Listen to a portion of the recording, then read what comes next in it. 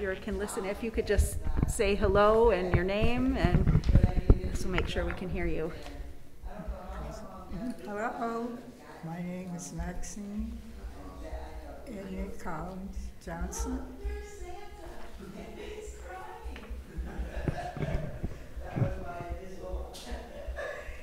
Okay, can you hear me? Yes. Okay. I can hear some background noise. You can hear it. You can hear them. Or when she speaks, can you hear them over there? A little, but A little? obviously They may be able to filter that out too. We'll try to work in between. We may need to run down there and tell them to kind of bring it down a little bit. Well, Miss Johnson, how are you doing today? Fine, thanks for asking. How are you? I'm good. Thank you for your patience this morning and waiting to come in here. I'm Hillary, so I'll be asking the questions for you today, and this is my friend Maddie, and we're really delighted that you can come in and record your history with us. NSU students will be utilizing it, and then it'll become part of the permanent collection of digital files here for the museum, so we're very excited about that. So since we did the sound check, I'm going to ask you to introduce yourself again, and then we're going to go into the questions. Is that all right? Yes. All right. My name is Maxine Johnson Collins Edney Johnson. Wonderful. I was born a Johnson, and I've married a Johnson. Mm-hmm. Last marriage. Wonderful. And which years did you attend here at Princess Anne County Training School, Union Kempsville High School? I graduated 44. 1944. Wonderful. And was it still under Princess Anne County Training School, or had it converted to Union Kempsville by then? Oh no, Princess Anne County Training School. It was still in 1944. Okay. Tell us a little bit about your family, please. My family, and we were born Virginia, Princess Anne County at that particular time. And my grandfather on my mother's side and my grandfather on my daddy's side were all originals, of Princess Anne County. Wow. And where in Princess Anne County were you living when you were growing up here? Oh, I lived off of Kempsville Road. At that time, it was Road 2, didn't have the name. And then Stumpy Lake, our property extended all the way over there. And we had to travel through woods, hills, and all of that to get to the school 3 miles or more daily. And did you walk? How did you walk, or were there bus service? Was there bus service? Tell us a little bit about how you got to school. We walked through the school, through the woods. I know about 3 miles until we got to Indian River Road, and then we walked another maybe mile from the cemetery there to the school. And we attended a tent hall. They didn't have a school for us. They had buses for, not us. So that's some dedication to your education, walking 4 miles, even when it was bad weather. Definitely. Wow. Our next question is, what was your educational experience before attending Princess Anne County Training School? I attended the tent, and they wanted a better education for me. So I didn't have a transcript. I went to New York, PS 136. And after there, I came back to Princess Anne County. That's when I picked up a training school. So your family moved? No, I'm relatives there. Relatives there. They sent you up to live with relatives? Yeah, better education. Wow. Okay, so that's really interesting. So your family felt you needed a better education, and they needed to move you up to New York to relatives. Yes. To attend public school there, Yes. and then come back to go to Prince. Tell us a little bit about that transition after coming back from the experience in New York. What was it like to come back to Princess Anne County and attend school? with the way things were here? Well, it was a difference, but the experience was, you know, good for me. Very helpful, and made me more braver and stronger. Because here it was a little different as far as being who I am. But it was a pleasure coming back, and I was stronger, more knowledgeable. It was just nice, and I could contribute to some of the things that I learned in New York. Yeah. Tell us a little bit about your experience at Princess Anne County Training School. What was life like inside the school on a daily basis when you were here? It was quite enjoyable. Everyone was concerned about, you know, the person. Lovely. I have no complaints. They all were interested in helping us to become a better person. They were dedicated. Were you involved in some of the extracurricular activities here at PACTS? Yes, I was. I formed a little group called the RCDs, and it was three of us, and we used to go to the school and perform. I was doing wartime, you know, and we sang the Andrews Sisters song. We imitated all the singers, and it was really enjoyable. We had an enjoyable time. We got along fine. And, so I enjoyed coming back, and I think in some of my things are helpful. I don't have a voice, but I would try. So my Mr. 5x5, he's 5 feet tall and he's 5 feet wide. And we three sisters, we imitated some of the, you know, wartime singers. You know. When the lights come on again all over the world, and the boys will be home all over the world. It was really enjoyable. Those are some beautiful memories. What was your? Do you remember your first day coming to PACTS, coming to Princess Anne County Training School? I can't remember the very first day, but I was received well. The principal at that time was Mr. Thaddeus Smith. And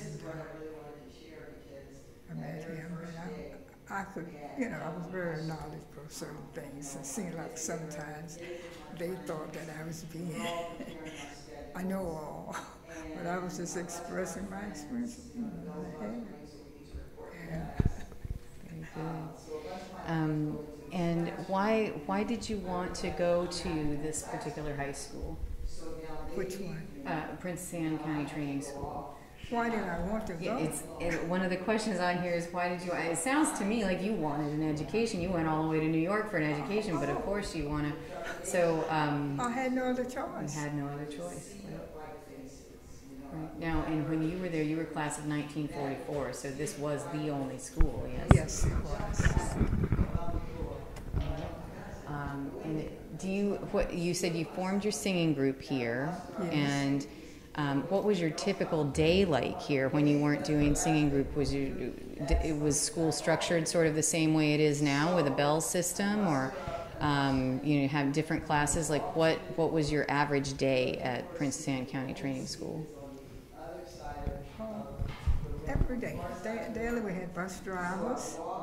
We had two, Mr. Grinstead and Miss Cartwright. And we get on the bus, we travel home, get there, and that's it. Come back for the next day.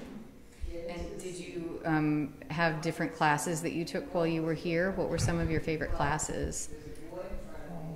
We had my homeroom teacher at culture, Mr. Robinson. He was my homeroom teacher. I was trying to remember what he taught, but we had Miss Betty Williams. Forbes was a history teacher, and Hattie Goodman was English teacher. She was great. She was very knowledgeable. Very knowledgeable. And we had Mrs. Frederica Roger was home ec teacher. What was the subject you felt you were the very best at?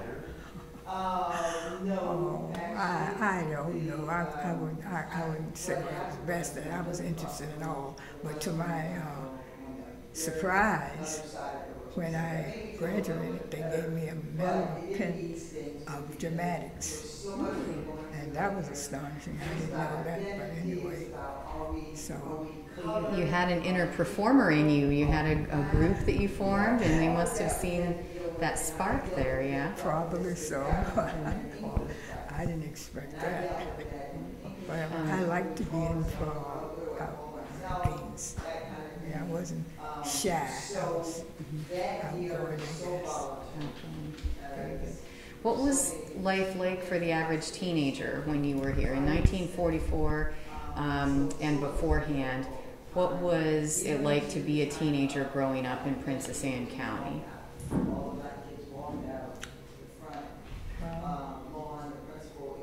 We didn't have too much going for us, but anyway, we sustained. Where I live, I didn't have any neighbors. My father had a 35 acre. I didn't have any girlfriends or anything, we had to go to Norfolk. My aunt lived in Norfolk, around Booker T. Washington High School, and that's where I got acquainted with different girls. Because in my community, we didn't have any. Yeah, I imagine living on farmland with 35 acres, your nearest neighbor's a lot further than a stone's throw, right? So that's, what did it mean to you to have black teachers and school administrators? At that time, really, I didn't have a problem. It didn't bother me to think about it too much, but I was proud of my people, and they were concerned. That's the thing. They always gave us good advice. I like that about them. They were concerned. Yes. Yes, because I think my understanding is this was the very first and only school where they were even employed here at Princess Anne County, until integration came later. Right. So that would have been not the usual thing in Virginia. Correct. Definitely. And so it made an impression on you in the way that they cared about you and gave you the advice? Well, at that time, it did, how you feel, how you were treated and everything. But I didn't let that bother me. I kept on trying for a better day, and I received it. Yes. I attended schools in Norfolk, Laurier, Titus. They wanted a better education for me. And my grandmother, her penmanship was her, she and D.D. Jacob. They went to school together. So I had her background, but she was good. Her penmanship was better than mine is today. But I didn't really get her background, but I do know Jacobs, she and Jacobs went to school together. Very good. Can you tell us, that's an interesting question. The next question is, tell us what lunch was like. Well, at lunch, I remember at UK, Mrs. Betty Farms would have hot dogs and would serve them. That's what we ate. That's the only thing I can really remember, eating. But we survived. We were happy. I didn't have any feelings of being, not happy. I went with the flow, accepted the environment, the situation. I was happy. But I wasn't treated. I didn't at that time. At the moment you sort of resented that, but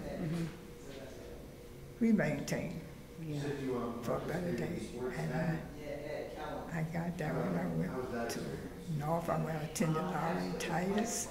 I attended quite a few, two better. They wanted the best for me. And I definitely appreciated it. They were about education. My dad's education. He didn't go too far, But anyway, what he had, he used it to help help us to have a better He life. Yeah. put that effort into you Yes, instead. definitely. Yes, it's a lot of love. Yes. Any more questions? Okay, let's see. What's one that makes sense? So we have a few different questions left. If I ask you one that you feel comfortable answering, please feel free to answer it. If any of these questions are questions you'd rather not answer, you just say pass and we'll try a different one because I've got time for one more question. So there are some questions about school subjects or periods, and there are, I think, maybe the two sort of more challenging, there's three more challenging questions. So I have a question about how white and black teachers may have been treated differently, but I also have a question about how PACTS, Prince Anne County Training School, impacted your life, or I have a question about whether or not you faced any resistance or backlash for attending this school. Is there one of those that you might like to tackle? No, I don't. Okay, so then how about I ask you about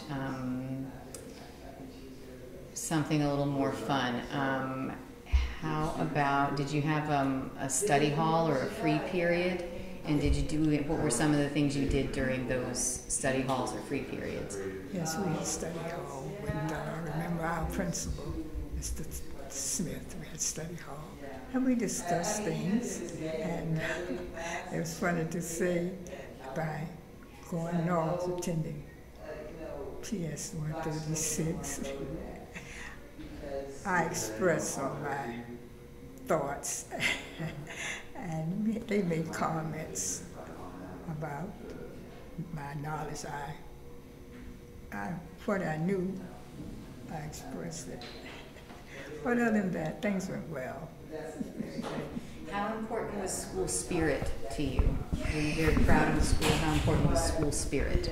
Very, very, very. I love the spirit. I wanted to be involved. And I wanted to be kind to everyone. I had that, hospitality. I think that's my calling. I like people. I like to be helpful. Is there anything else that you'd like to share with us that you feel would be really important for to sort of preserve a piece of your story or a piece of your experience here that we haven't asked you about, that maybe you wished we'd asked you about? Oh, I'll let you figure that out. Not really. But I would say to people, be true to yourself. Did you receive any, or do you remember any sort of Try to community when they be with the right people, and we want wisdom and knowledge. We need to do more reading. And I won't bring in religion, but anyway, we're gonna leave that out. But anyway, be strong. Take a stand. Be true to yourself and your fellow man. Be honest. Be honest. That's a very, very, very solid piece of wisdom to pass down and give to, especially a lot of the young NSU students that will be observing this video and some of the other students that we'll be working with. It's very wise advice. Thank you. Thank you very much for being with us today. The stop button, if I can find it. kind of tone it down or Unlocked. It's not, I don't know if it's still recording or what's going on. It's saying to try again because I think it wants Stephanie's fingerprint. Okay. Let's get Stephanie. 1 minute.